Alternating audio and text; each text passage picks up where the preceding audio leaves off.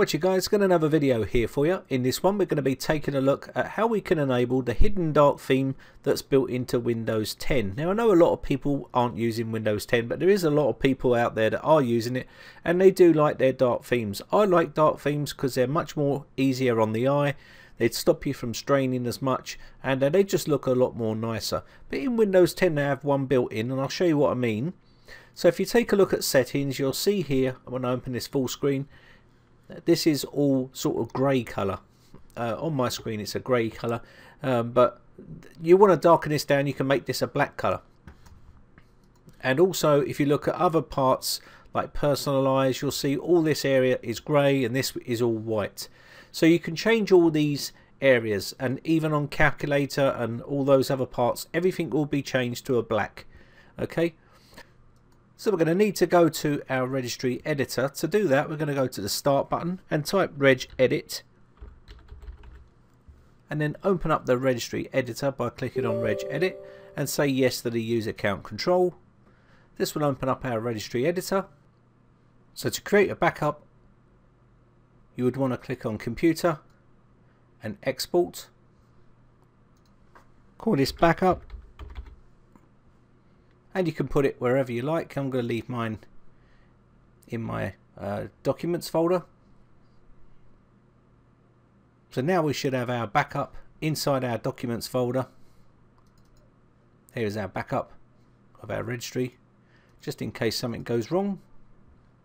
Inside here we're going to first start off with the H key local machine. Just use these little pull down tabs at the side here. And the next one we're going to go to is software. Come all the way down to Microsoft, then Windows, pull it all the way down until you see Windows. Open that tab up, then CurrentVersion, and then we want to go to Themes, just here like so. Now on the Themes one, make sure you've got the themes highlighted here like so, and then we're going to right click on here and do New Keyword. Just like so. Now we need to put personalize here. Make sure you spell it exactly correct how it should be spelt here, otherwise it won't work.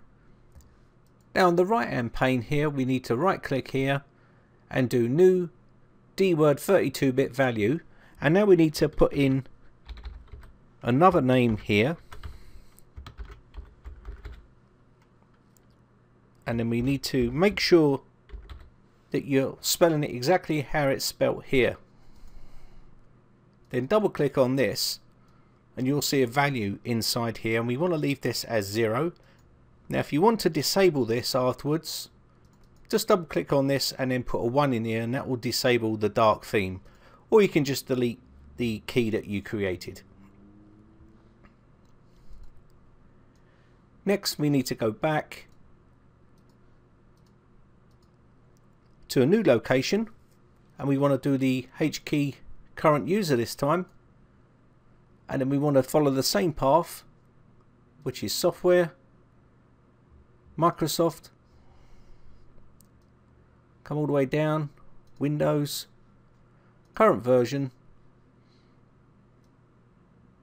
and then Themes. And you can see there is a personalize inside here. So we're okay here, we don't need to do the personalize. So we're now on the right hand pane here, we're just going to do a new DWORD 32-bit value. And we're going to type in the same as we typed before.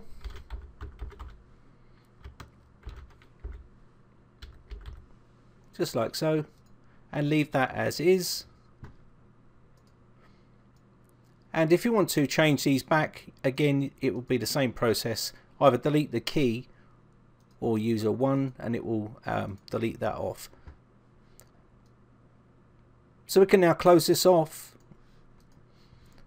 and reboot our computer.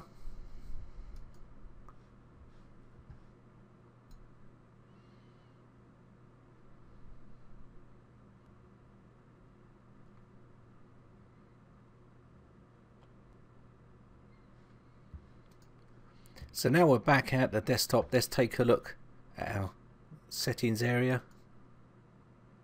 And you can see we've had this nice dark type feeling. It's like a charcoal-y colour or black. It's not sure if it is black, but it's more like a grey charcoal colour. But everything will be the same on all the areas that you look now. So personalise, you'll see that this is all dark. And this may not be for everyone, but if you do like the dark theme, then this is the way to create the hidden dark theme in Windows 10. So I hope this one helps you out. My name is Brian from briteccomputers.co.uk. If you enjoy these videos, guys, then hit the like button. Also hit the subscribe button if you want to keep up to date and be notified when I upload new videos. Got any problems with your computers or any video requests or anything like that, then head over to the forums and post on there. That's probably the best place to get hold of me. And if you haven't joined my Facebook fan page, the information's on the screen right now. Thanks again for watching, guys. Bye for now.